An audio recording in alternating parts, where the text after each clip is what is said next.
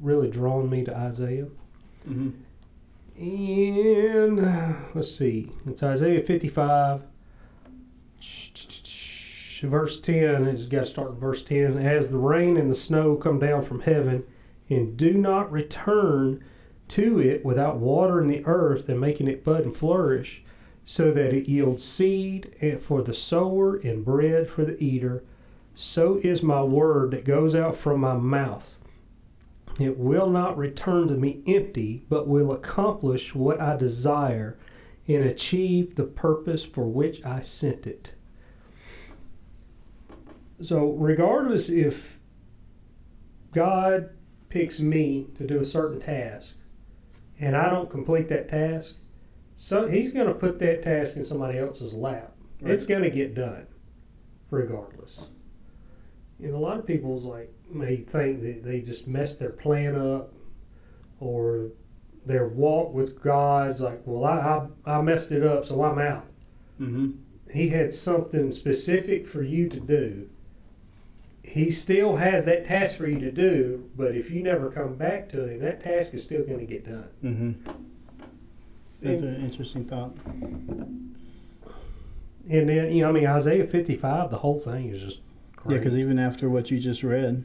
It's just, 14 chapters, 13 chapters. It's great.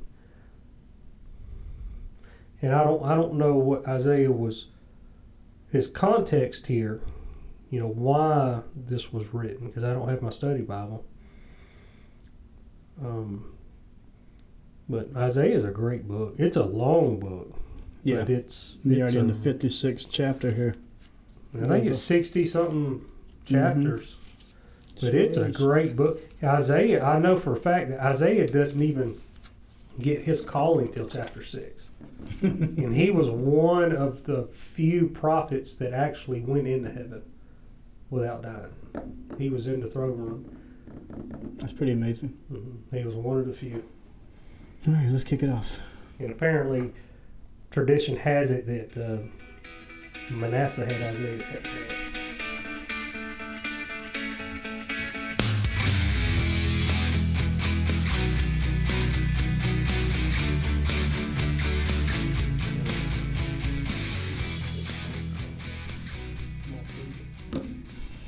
Never off. If you own a business, you're never off duty. You're never off duty when you own your own business, never bro. Off duty.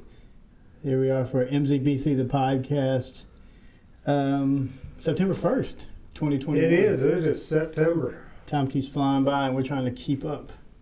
Yeah, so I recorded the part you were talking about Isaiah right there to get you going. Mm-hmm. You're warming us up for what we're going to talk about today. Mm-hmm. So Isaiah, he was an awesome prophet. He has a lot going on. Yeah. Isaiah is the one that got called up and said, "Here I am, send me." Into the throne room of heaven. He was one of the few, I think, was it Abraham or Moses? I think it was Moses. On video. I think it was Moses that God said, "Get down in the crack, and I'm gonna cover you up with my hand," and walk by it. It said that added 100 years to his life. Mm-hmm. He was one of the very few that actually got to go in the throne room, and I want to say it's chapter 6. And God's sitting up there saying, "Man, we need to do something. Who can I send?" And Isaiah's like, "Here I am, send me." Oh yeah, you're right here. Isaiah's commission right here in chapter 6. In chapter 6, yeah. Yeah. That was his calling. He didn't even get called till 6 chapters deep. Yeah. That's pretty insane.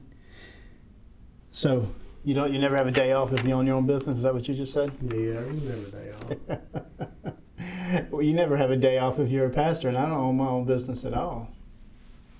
The business chose you, sir. The business chose me. It's interesting that you say that, because you were just talking about call, and last week when we met with Jordan, or 2 weeks ago now, we talked about the call. And it is. We took a week. Took a hiatus. Yeah. We did. What was the reasoning?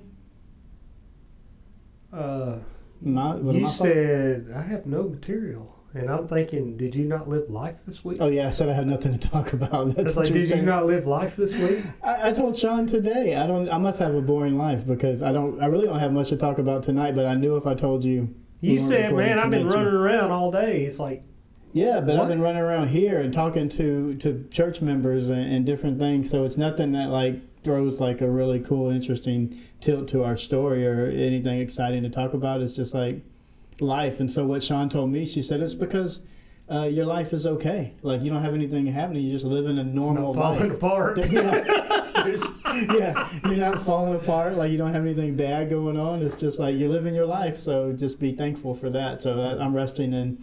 The storm's coming, sir. Yeah, that's what they say, the calm before the storm. Mm-hmm. Hopefully not. I don't know any storms are on the horizon. Praying for those people down in New Orleans. So do you know anybody that lives down that way? Actually, one guy I talked to today, old co-worker, I guess.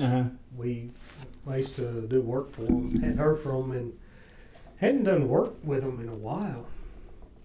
He called out the blue today. And I figured I was going to hear from him because I actually got the call Saturday from somebody else, but he had to make the call to me to get the repairs done. Mm-hmm. So I wasn't surprised why he called. And he said they have a company down there in New Orleans, and he said it just decimated the entire place. Yeah. They deal with lights and generators, stuff like that, and he said it just wiped them out. Nobody got hurt or killed, no people. He said, but the business is gone. Oh, yeah. So he's packing up generators and stuff here, and he's going to run them down there this week so his employees and whatnot can have power at their house. I have some friends growing up in the Army they're from New Orleans. That was their home state, and so I checked in on them. Oh, they all seem to be fine. Not much going on there, so hope everything is good. Their family... So we were talking. I'm sorry, I was a little distracted right there. I was looking at something. Hurricane Katrina came through 2005. They said to the date. Yeah, I was going to say that. I didn't know that. My wife told me that the other day when we were watching it. It was so crazy. We got out of the Army 2001, moved here. So Hurricane Katrina was 2005. My friend calls me when Katrina was coming because they were living in New Orleans at the time, and he was like, "We're coming to Atlanta. I don't know where. We're somewhere. My uncle lives there." And he's like, we're going to some little town called Jonesboro. I don't know where that is. So I was like, dude, that's where I live. And so they actually were able to come over to our house and hang out when that happened. So this time when it all went down, he said, yeah, my mom and dad are on their way up there to Atlanta again. So I might try to connect with them when they get here, hopefully. I don't know if I will be able to. I noticed it'd be kind of cool. One of the neighbors in our neighborhood, there was 3 vehicles there I've never noticed before, and they had Louisiana tags on them. So I'm just assuming they were here because of the storm. Too. Definitely. Man, so what's been going on in your Jesus walk? You've been walking well? Yeah. Still listen. I still listen to it every night. Yeah. Actually, so it's like, can I put you on the spot? What is your like daily routine? Because as far as your Christian life? Daily routine, because I know telling people all the time, like when they're new Christians, you say, you could pray to God, have a quiet time, all these things. But as you age, as I age, life gets so busy. I find it hard sometimes to fit that in. So how do you make it? How do you fit it in? What I do is I don't have that half an hour set aside. But what I do is I've got YouVersion on my phone, and I'm using my phone tonight because I'm in my service truck, so I don't have my bag with me, but I do have my Bible with me. Yeah. And so what I've been doing, and I don't show anybody this, but the more you use YouVersion, it lets you know. So I'm actually up to 993 days. In a row? Yeah. You see the numbers up top? Streak 993. And 156 weeks. Is weeks. What is 419? That's my thing I come up with. 419 fishing. Oh, okay. That was going to be it still can be, the ministry name. It's Matthew 419. Make you fishers of men. Okay. So that's where 419. Gotcha. Man, I don't even want to embarrass myself and look on mine because my streak on that app would be 0. I don't ever use that app except when I don't have my. And so if you get, I think it's every 24 hours, but it will send. streak one day. One day. It just opened. You have to have one before you can get to two. Oh, that's so sad. But this, to me, is, I was like, man, I'm almost at 1,000 days. And after a while, once you start, Yeah. like at a week, it'll say congratulations and have a little thing in the background, like a firework go off.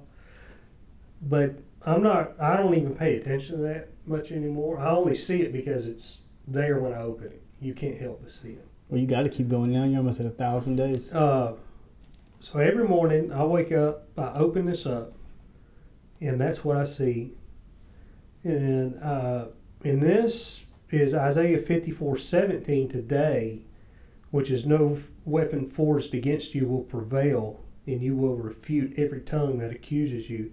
This is the heritage of I got to open it up because it's long. This is the heritage of the servants of the Lord, and this is their vindication for me, declares the Lord. And earlier was Isaiah 55, and it was talking about when my word goes out from me, it's going to accomplish what I sent it out to do. Mm-hmm. And ever since I read it, that was it. So when I get up in the morning, I open up the Word of the Day, I look at it. Sometimes it sticks in there, and I can meditate it on all day long. Most of the time, no. It's not in there. I'll read it, and literally as soon as I set my phone down, I'll forget it. Mm-hmm. And then just any opportunity I get to speak to somebody through the day, I'll take the opportunity. On time. Eight times. I'm going to go 8 times out of 10. It's a little fruitful. They'll carry on a conversation, or they'll add to it. I like when they add to it, because it lets me know, it kind of lets me know their knowledge of it, Mm-hmm. of the Bible. But then there's other days I'm literally alone all day. Nobody's there, which doesn't hurt my feelings sometimes. But usually when I really get into it is at night. When I lay down, Levi's in the bed, Levi stays in the bed, Haley's laying down, I'm laying down.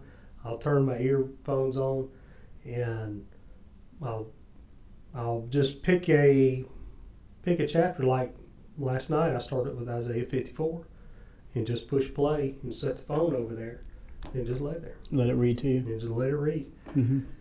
And I will have those moments where, when everybody's asleep, I'll get up and I'll go to the living room and kneel down in front of the couch.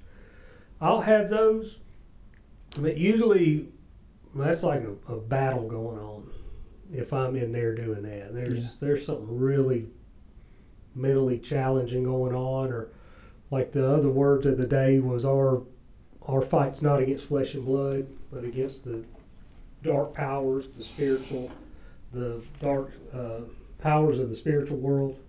I forgot word for word. Yeah. The principalities and all that. But thankfully that's few and far between. But usually I don't. Haley's got to where she gets up early. I think about 30 minutes before everybody else, and that's when she does her thing. Mm-hmm. I don't have that. Yeah, I guess I'm lucky, blessed. The job allows me more time in the mornings than I guess you have, because you have to get up, kids to school, go to a job site and work. Mm-hmm. I get up, kids to school, job site is the church. Mm-hmm. And so once I get here, I get into whatever I'm studying for that week, or just like I do use that Bible app, but not days in a row. I need to get better, because I got to compete with you now. You're up to 1,000. Well, if we're going to compete, I'm going to stop using it. It's not a competition. See, the only way I do things is competition. If you want to do that, then I've already won. Oh yeah, you're right. You're already winning. But then when it really comes down to reading, I've read the Bible twice. Once I've had to cover do to it. cover. Yes. One, I had to do it for school. Go through it. And then even before school, I started reading it. I mean, I started in Genesis 1:1 and literally just started reading it. Mm-hmm. And I wasn't reading it to study it. I wanted to read it mainly to hold myself accountable. I'm like, because if I read all of this, I'm without excuse. Mm-hmm. So I was mainly holding myself accountable. And the most boringest book, I tell everybody, Leviticus. Yeah. I was going to say. I was like, this is like a lawyer talk. Yeah. Because it tells you the same thing the first 3 books just told you. Yeah. Anytime I go to, like, I'm going to read the whole Bible, Genesis, Exodus, it's so exciting, and like it's like a story, and all these cool things are happening, and then let my people go. Yeah, and Numbers and Deuteronomy, then it's like Leviticus. It's like, ugh. Yeah, so it's pretty rough to get through that book. I honestly cannot confirm that I've ever read Leviticus from chapter 1 to however many end in it. I've read it once. I had to for school. The one time I did it for myself. Yeah, I tried when I was in seminary and finishing up that stuff. I would try to pick books that I enjoyed for the classes, like John, Psalms, Hebrews. It's kind of like a deep book that is fun to read and stuff like that. So yeah, it was just interesting in how you did your quiet time stuff, because people always ask that. They want to know when and how, and stuff. It's a total it's a change in your life to do that, because before you've never even thought about that, and then making it a practice in your life. It really does help me though if I'll start there. Yeah, and then it becomes part of your life. Then it's just a habit. That's right. Yeah. It's just like breathing and eating and going to the bathroom. It's like, I have to do this now. And it will. It really will change your life. And a lot of times when I'll listen, I'll be laying there, and if I'm not on the verge of just going to sleep, I'll hear something.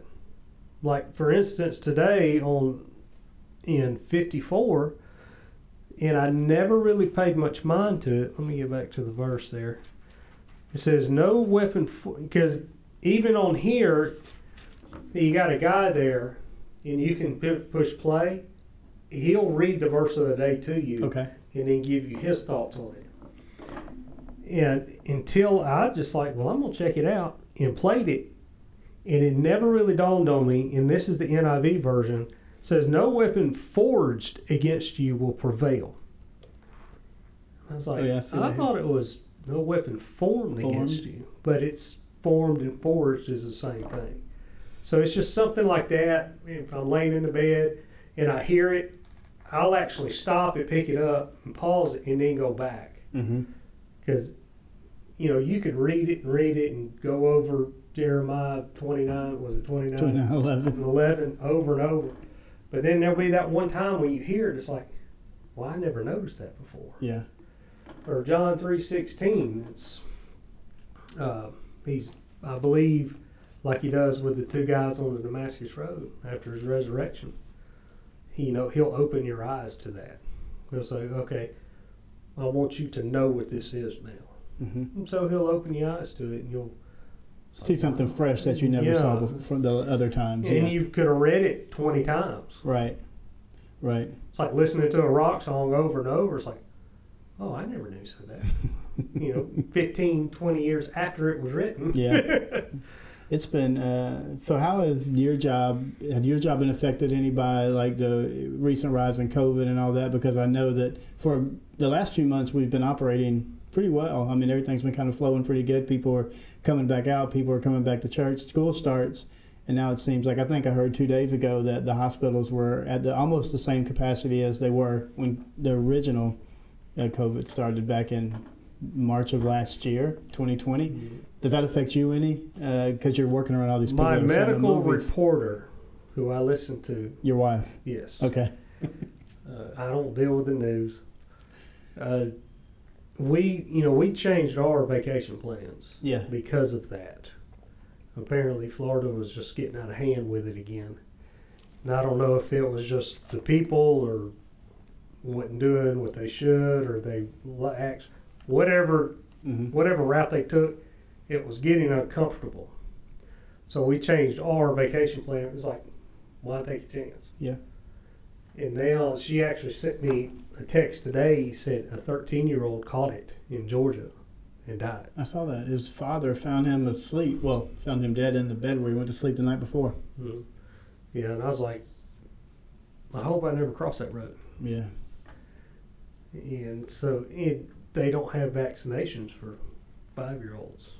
Yeah. Well, they have them for 13-year-olds. I think 12 and over.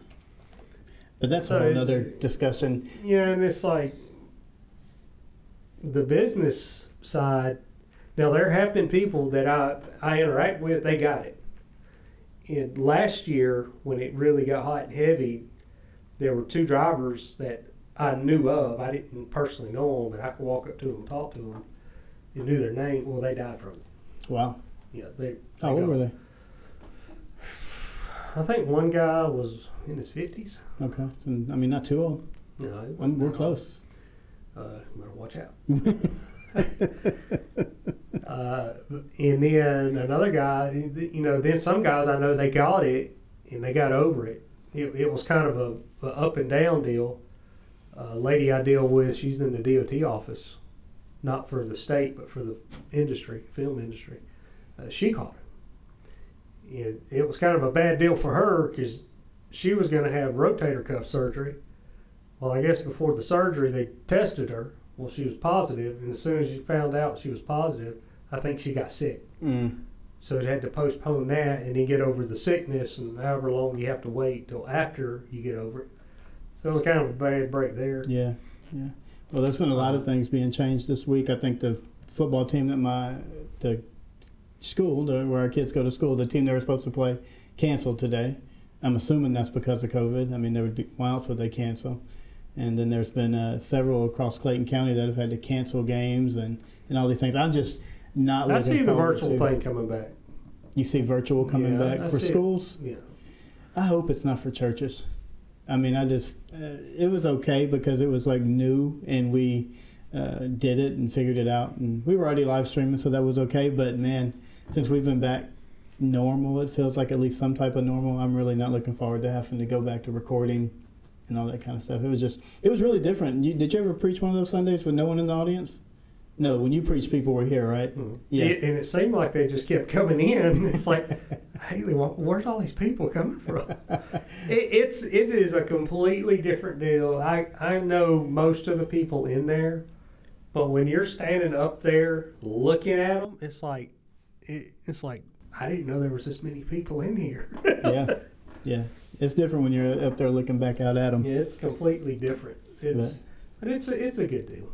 We've been blessed at church I would say 100% because there's been... Maybe we could tandem it one day. Knock on wood.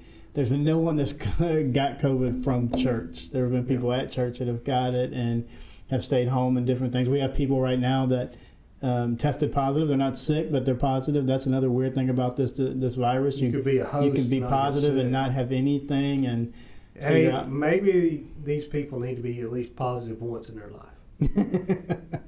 Not with sickness, of course. Yeah. Just attitude. So I'm praying against shutdowns and all those kind of things. So, but as far as business, no, it hasn't affected it. Well, that's good. That's good because a lot of people, it has been affecting them and stuff. So what else has been going on? As a Russell, as a person, I've been trying to. I've been working through. I don't know if you ever experienced this in your trying to progress in your Christian walk. As you're walking and growing, and you see people around you maybe not progressing as fast as you, or not even progressing at all. They just see people stagnant and kind of stale, just there. And Scripture says about the lukewarm water, like Revelations. He says this church was like lukewarm. I want to spit you out.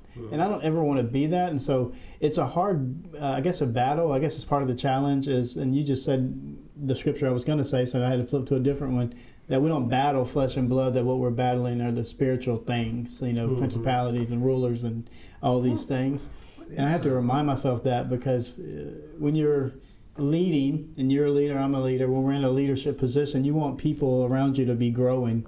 You want them to be experiencing God on different levels than they experienced Him last week and the previous week. And when you don't just see that happening, and it may be happening in people's lives, but when it's not on the forefront, when people aren't just coming and telling you about it, or you see it in their life, you're like, am I doing something wrong? Are they living in something I don't know about? And or they could be going through the change and it's new. Yeah. I mean, it's weird.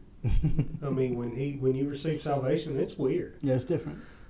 Because I knew when I got it, I was like, man, what do I even say?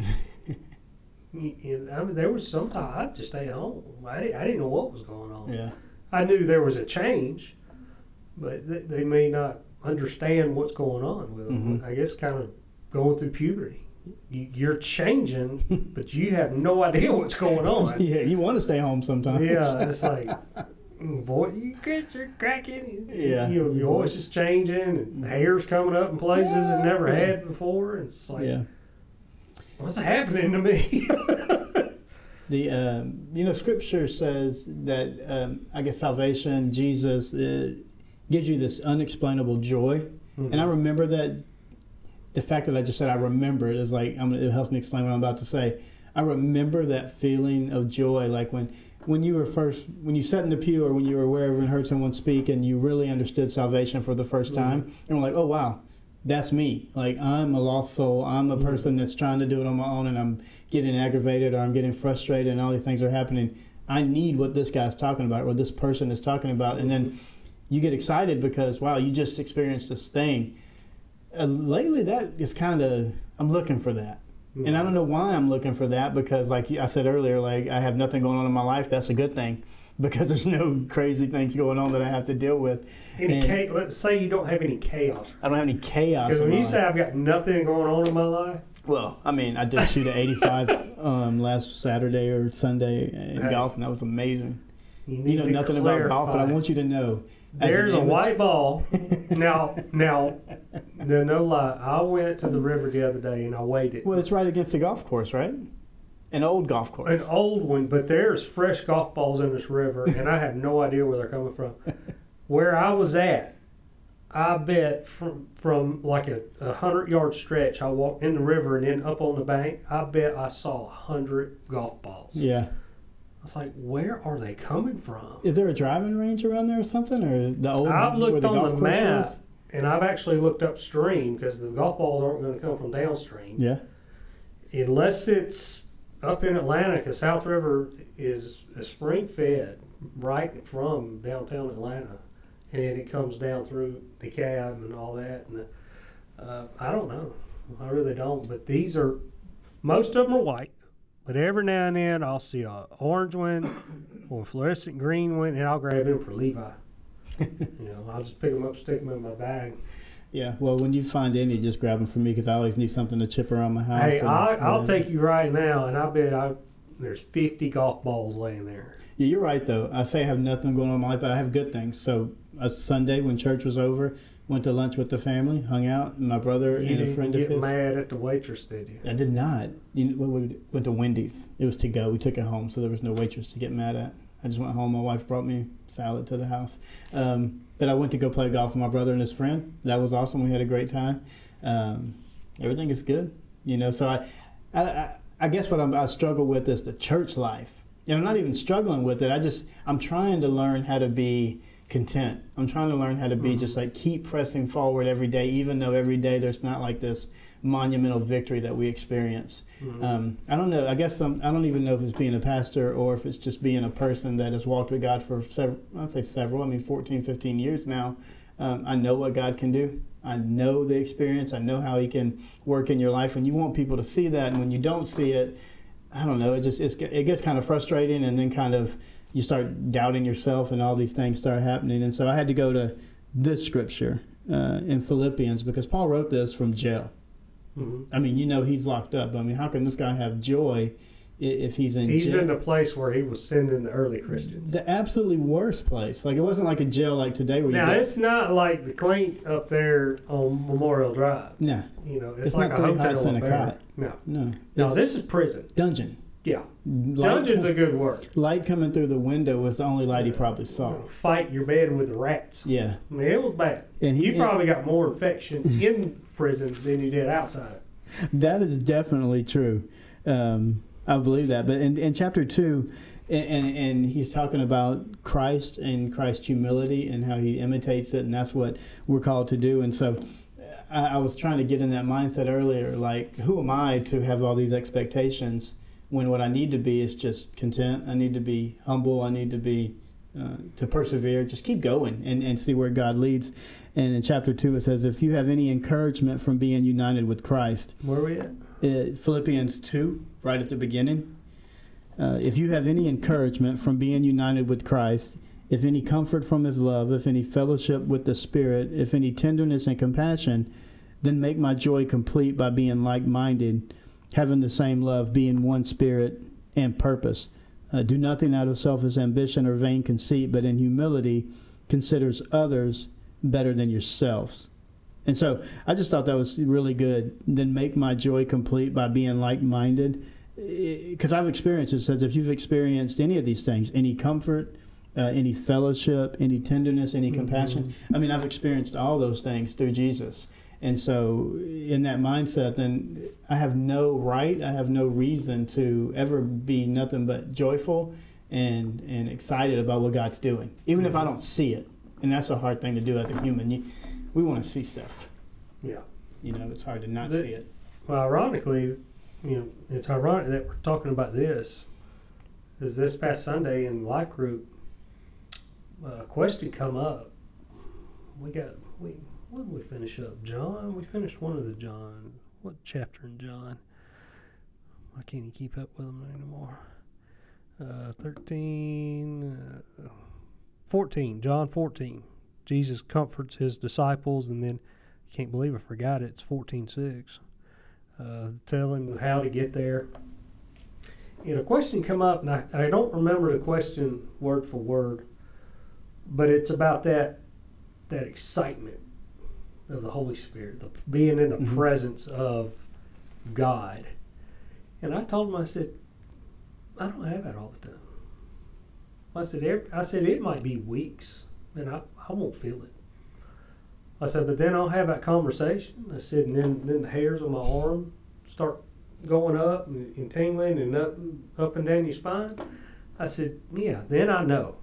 Then I know the Spirit's there, because whatever's going on, he wants to be a part of that, or he wants me or that person to be a part of that situation then.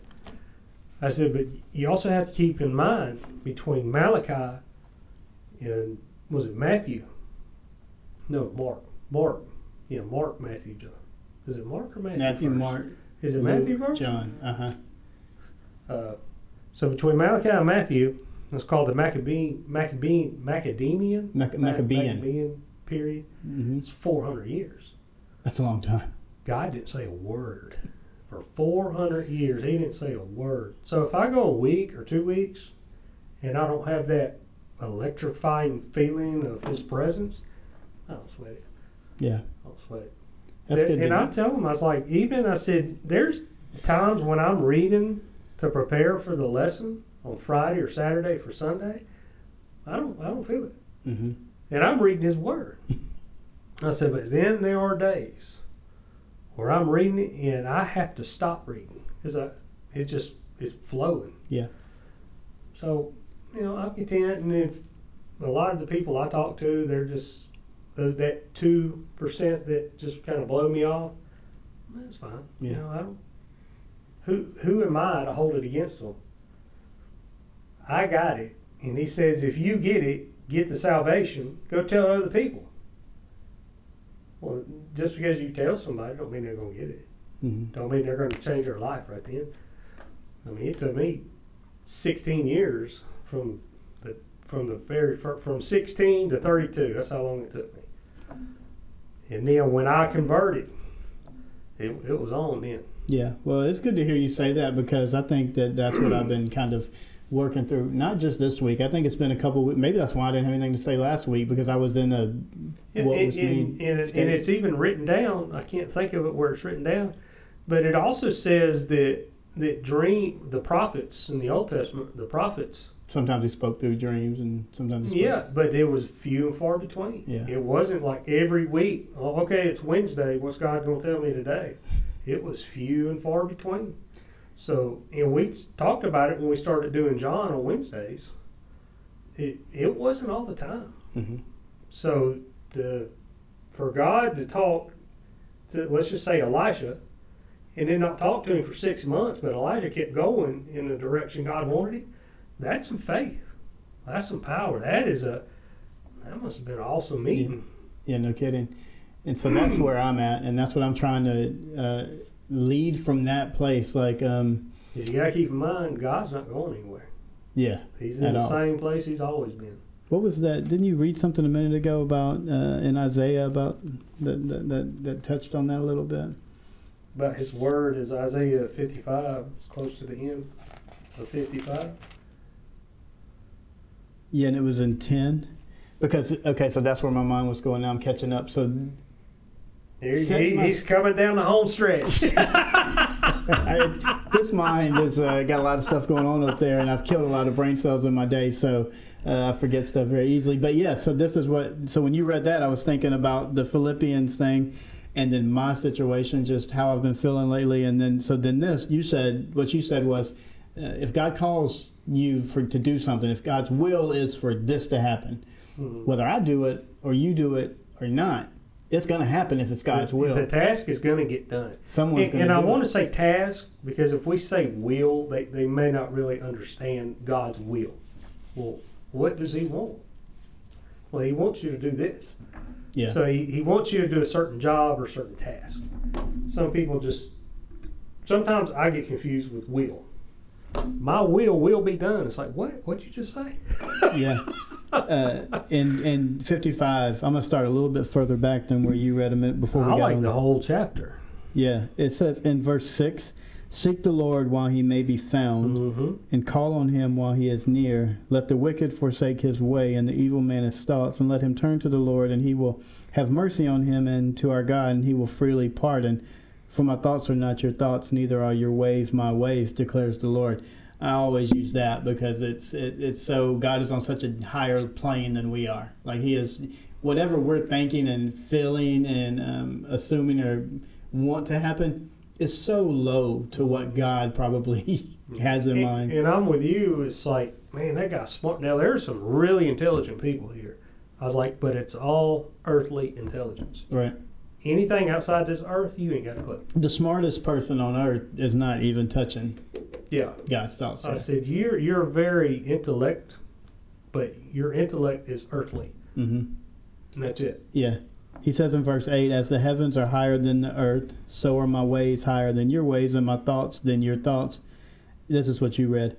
As the rain and the snow come down from heaven and do not return to it without watering the earth and making it bud and flourish, so that it yields seed for the sower and bread for the eater, so is my word that goes out from my mouth. It will not return to me empty, but will accomplish what I desire and achieve the purpose for which I sent it. You will go out in joy and be led forth in peace. The mountains and hills will burst into song before you, and all the trees of the field will clap their hands. Instead of the thorn bush will grow the pine tree, and instead of briars the myrtle will grow. This will be from the Lord's renown, for an everlasting sign which will not be destroyed. So exactly what you said. God said, my word is going to go out and not return void. If He gives us a task, like you're saying, a task to go do, then all we can do is be obedient and surrender to that task as much as we can, humanly possible, with letting the Holy Spirit guide us. And then if people don't respond, or if they don't act the way we think they should, or whatever, it's still going to happen at some point, because what we're putting out there is getting to whoever God needed to hear it. Yeah. In prime example would be, I guess, me to teach. I didn't even want to come to church. And I came to church, and then I was like, I feel like I should be teaching. Now this is the guy, I didn't even want to go to high school. I cared nothing about going to school. And then, 10th, 11th and 12th grade, it was tough for me because I didn't want to be there. And, still graduated, still got my diploma. And I was like, all right, I'm through with school. I'm done. I did 19 years in school. Okay, that's how I was. I wanted to push it one more year. That was me. And that was it. And I was like, man, I'm finally through with school. And then once I started getting wrapped up in the church building, in the church body, and got salvation, and I got baptized, and it just started snowballing. And, Mr. Doug, and, I've told that story. Perfect timing, fit right in. We done it together. And, Mr. Doug's not with us anymore. And here we are. And then I went willingly back to school. So his desires became my desires. So I didn't want to just talk to people about it. I wanted to know it. And I tell people, I said, when I re-enlist in classes, you got to re-enlist every quarter or semester. They're like, well, what's your goal? I said, just knowledge. Mm-hmm. I'm not doing it for a job. But I was telling the guys today before on that last job, I said, once I get done with mechanicking, I said, I'm just going to evangelize. So that's it. I said, but if God tells me to mechanic till I die, I guess I'll mechanic till I die and evangelize along the way. Yeah, it's pretty amazing that Mr. Doug did have that effect on both of us. I mean, he called us both. God used him right when we were both brand new believers, because that was one of the first classes I went to after I was born again. And here, his class would have been one of the, maybe the second or third, but one of the first ones I was in. So that's just interesting how God continued to use him. And he was up in his 70s at that point. Mm-hmm. And so, I'm sure he had thoughts of, at some point in those 70 years, of, was his word going out and no one was responding? And now here we are so many years later speaking to the impact that he had on us. Mm-hmm. And so there's someone out there that we're speaking to now that's not doing what we think they should, because for whatever reason I've elevated myself to this place. Like, you should listen to me. Yeah. And in the other men's group that we used to have on Thursday, the guys that led that, they would get frustrated. I wasn't the leader. I was just kind of supporting it. Brad and myself were supporting Gordon at the time. And, he would get frustrated. Like you, because you think, okay, well, I'm putting all this time and effort in and work, but nothing's happening. And I had them moments, it's like, man, why am I talking to these people? And then even with that, then there was other things. And then one day God told me, he asked me, he said, Mike, he said, what are you supposed to do first? I said, what are you talking about? He said, what is the first thing you're supposed to do? I said, seek your kingdom and your righteousness. He said, then why are you worried about number 2 when you're supposed to be concerned about number 1? So, well, I guess you got a point. And so we're supposed to seek the kingdom of God first for ourselves. And then when Jesus said, go to every town, preach to it, if they don't accept it, hey, dust your hands off, because guess what? There's another town down the road. Mm-hmm. And it's not like and I'm not saying it to where if I'm talking to you and you just don't get it, I'm not just going to write you off. Okay, well, he's not ready or he's not accepting it, or depending on how the conversation goes, okay, well, that's fine. I don't have my feelings hurt. I'm going to go talk to the next person. That's not going to stop me from talking to the next person or the next person or the next person. And to add to it is Noah, as Billy Graham talked about Noah. He built the boat. It took him 75 years to build it. And he said that whole time he's building the boat, he kept preaching repentance to the people. And how many live people got on that boat? 8 people. And he preached for that whole 75 years that boat was being built. Nobody but 8 people got on that boat. Yeah. And that was his family. The Bible is a story of people preaching and teaching and telling about God and hardly anyone listening.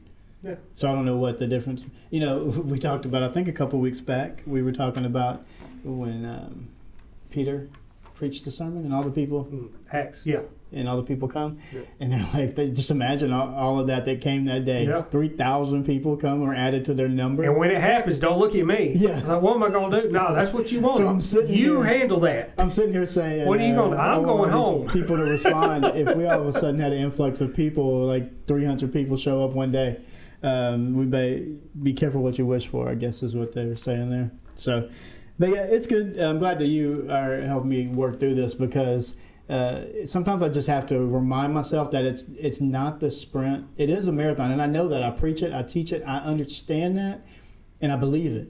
But man, some days in the middle of it, I'm just like, I just wish somebody would just sprint up. There's a saying I heard, and it says, why is the person that gives advice won't take it? Yeah. Amen. I believe that. Yeah, the one that preaches it doesn't listen to themselves. Thank you, James Bond. Is that where that came from? Yeah. So Paul, the person that gives the advice, why won't they take it? So Paul tells us right there that if you've experienced any of these things, if you've experienced comfort, if you've experienced fellowship, tenderness, compassion, then take my joy and make my joy complete by being like-minded, just like me.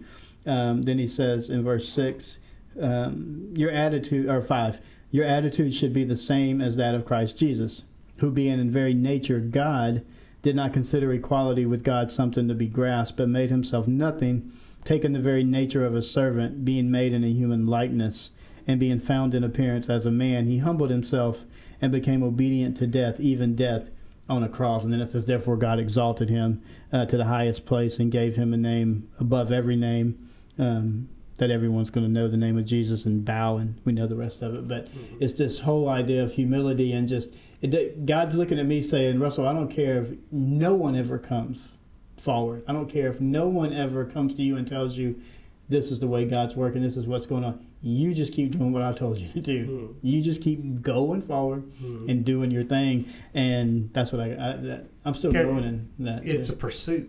It is a pursuit. I always say it's because you've taken on the role of pastor. Well, you can't really teach if you don't read it. So when you read it, you're going to see something else because you read books by other people. Yeah.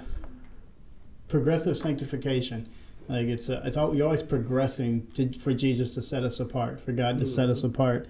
And I just think I try to talk about what I'm struggling with and what I'm going through, because I think it's important for people to see that the role doesn't make me like super spiritual mature guy all of a sudden. I'm still trying to figure it out because your ways are not my ways and your thoughts are not my thoughts.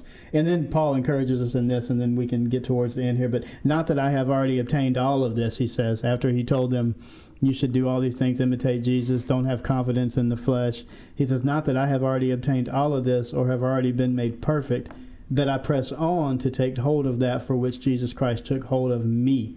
I did not consider myself yet to have taken hold of it, but one thing I do, forgetting what is behind and straining towards what is ahead, I press on towards the goal to win the prize for which God has called me heavenward in Christ Jesus. And so that's what because acceptance into heaven isn't based on how many people you lead to God.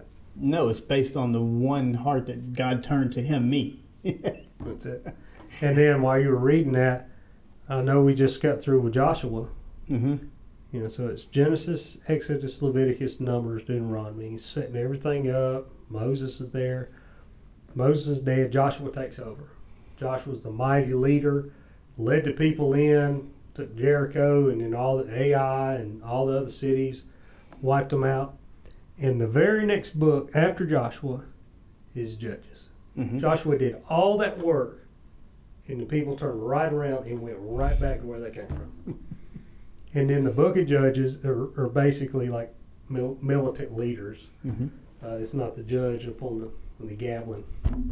Order. And so from Joshua did all that work for all those years, and as soon as he died, then people turned around and went right back to where they came from.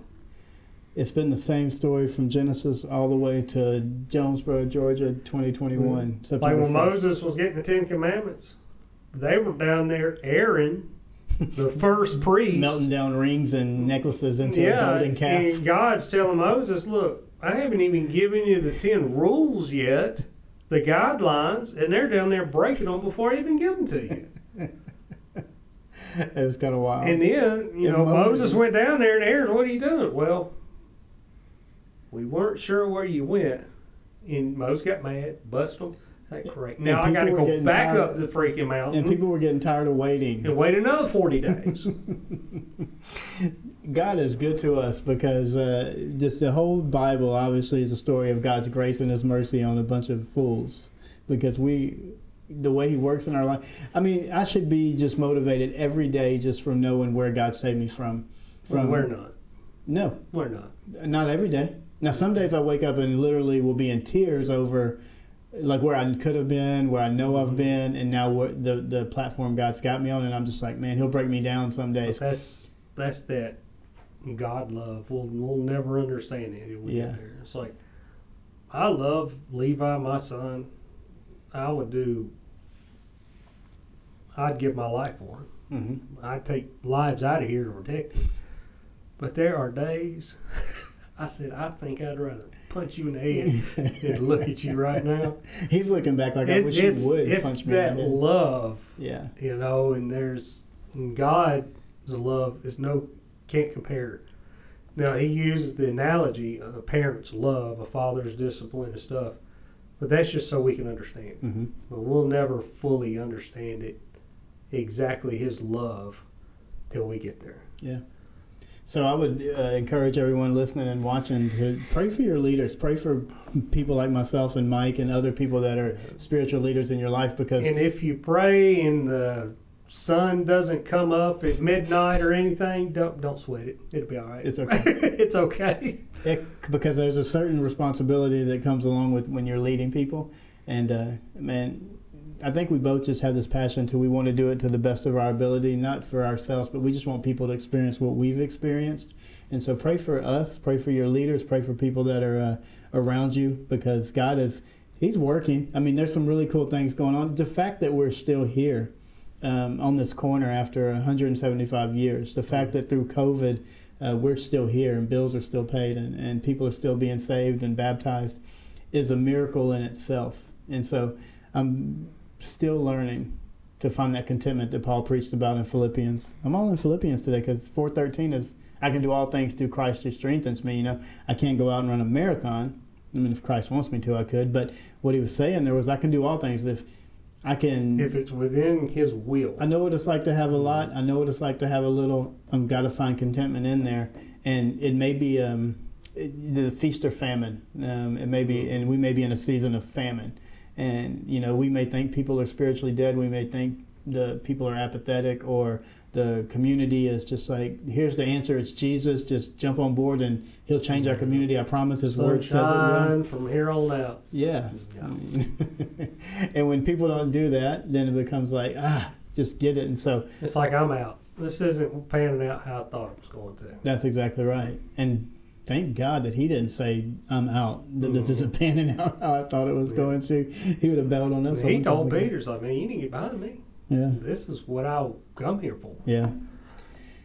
And so we want to be praying for us. Pray for the people in Afghanistan that are going through just god-awful stuff that we can't even fathom probably in this world, because we are so spoiled and over here in the United States. But there's things going on there that are probably just unmentionable. And then we get upset when the internet goes out. I mean, yeah, if my Wi-Fi's slow, I'm mad. And these people have like bullet holes and bomb shells in the side of their house. People standing. I watched a newscast from some news station over there that they just had on yesterday, and there were the guy doing the news like I'm doing right now, sitting here in front of a microphone, and there were two guys right behind him with AKs or like M16, whatever.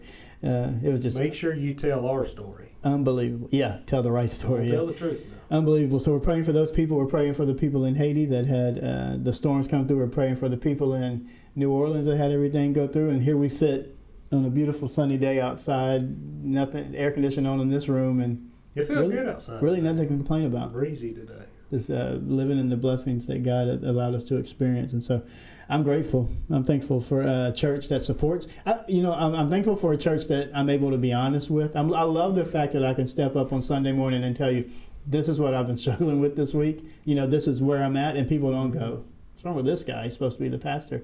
They're more than that. They embrace it and they say, we understand it, and they're rocking with me. And, you know, so I'm going to keep going. I have no idea what God's doing in my life, in the church's life, in this world. You know, I don't know what he's doing. I'm all for him. I'm all for him. I just don't know how he's working it all. I wish he would let us in on like just a peek at what he was doing. But we would probably mess that up. We would try to alter it or not like something, and because I saw something you didn't see. Yeah. Ooh, I know a little something, and then there'd be all that. So so it's probably better that we don't know. So we just keep pressing forward because God is good. And I was talking to a guy today. He's employed. You know, I'm not. I'm not employed anywhere. I go job to job like a gypsy. He's a believer. Mm-hmm. You know, he claims to believe and go to church and all that good stuff that goes along with it. he said, we can't talk about religion, and we can't talk about politics. You know, where he was employed at. And I said, yeah, I was like, how dare you give people hope? I said, don't you give them no hope. I said, but me, when I get there, I can talk about it because I don't work for them. Yeah. They can't fire me. Yeah. That's really what it's all about. I mean, the hope. That's what the whole scripture is for. Yeah, I said, how dare you hope. want to give people hope for life? Yeah. How to get out of here alive. Hopefully people are relating to you and I. They go out there, work every day. They have their struggles. They're trying to raise kids. They're trying to be good husbands. And it's just life. So hopefully they can see a little bit of their life through our conversation and know that in all of that, God is using you and I. Like no matter what we mess up or think, God is still using us. And so I hope people are encouraged by it. And the thing about the podcast, whether it's on YouTube or on the Apple, Spotify, wherever it's at, and I told the guys in the class, I said, we don't know who's listening to this. We have no idea unless they tell us. So if you're out there and you're curious, you can listen and not have to tell nobody. So it's okay, because sometimes it's like, I don't know what's going on in my life. Because when you get salvation, you accept Christ, he's a weird dude. He's going to come in and do some weird stuff in your life that you're not used to. He changed the world more than any human, more than any. And he was here for 33 years. Yeah. Didn't know nothing about him until he was 30. Yeah. He was born. It was a supernatural birth. Some astrologists came from wherever. They're like, here's some gifts for that baby you just had. It's like, well, who are you? That's not important. We read these maps and these stars, and we're here. Then we hear nothing. And then at 12, we have a little incident. A little story, yeah. They leave him in the temple. Yeah, where he got drawn into the temple, and the high priests were like, man, this kid's got something. And then nothing. And all of a sudden, he comes walking up the banks of the Jordan River to a dude that looks like me in the water. He's like, baptize me. It's like, no, you need to baptize me. He's like, no, we got to do it this way. Yeah. And then from that point on, he's changing the world. He changed the world. Unbelievable. You're right. It's such a weird He's story a weird guy. Told that way, but he is like, he's done more than anyone ever has, and he changed. And he's still talked about today. Yeah, and still changing lives for today. Like, it's just an unbelievable thing that's where you really got to have that faith. Because when you start saying, like you just said it so easily, Jesus was here, and then he was 12, and then he was 30, and it's like... It took a while, because I've been in it for, I think, 12 years now. Yeah. So it's not overnight. For some people, it could be. Not for me. No, yeah, not for me either. So like, subscribe, share, all your friends, all that good stuff, and let us know. Give us some feedback. What did you like? What do you want us to talk about? We can talk about anything. Mike and I can sit here and keep going. But I think today's episode was to remember that we're not battling against flesh and blood. If people are getting on your nerves, if things aren't happening the way they're supposed to, remember that it's a bigger battle than what's happening here. There are spiritual things going on, and what God has called us to do while he's handling the heavy lifting of the spiritual battles, what he's called us to do is be obedient in our day-to-day walk and just continuing to rely on him and to tell as many people we can about him and live our lives in such a way. I did hear this cool thing. Did your wife share with you that TikTok video of the girl this morning? No, she didn't. She sent it to me. I don't watch a lot of the things that she sends me. Well, you should watch the one that she sent this morning. It was really cool because it was about they were talking. It was a ladies' Bible study, and they were going over being refined in the fire. Is the point? There's a scripture that says that. And so what they did was Peter. And so that's exactly what they were talking about. And then you're welcome, Pastor. That's part. Hey, look, there's a lot of stuff going on. We're supporting each other. There's as part of their study was one of the ladies said, I'm going to go find a silversmith and I'm going to go hang out with him for one day and find out why did God put that in Scripture, like to be refined by the fire and all this stuff. And so he was explaining to her how holding it right in the hottest part of the fire washed out the impurities and did all these things. And she said, well, how do you know when it's done? Like, how do you know when you've got... And he said, when I can see my reflection in it. And I was just like, oh, wow. That's like That's God so much. I mean, that's what we're called to be, the reflection of God to people. And he's putting us through this fire. Like, life every day is a fire, and he's burning out all these things until he can see his reflection in us. His and son's so reflection, that blew my mind. So that was really cool to hear and see. So I appreciated her sending that. But God is good, guys. Thank you for tuning in and following us each week. We appreciate you guys. Spread the word, spread God's word, and keep loving people. God bless. We'll talk to you next time. Yeah.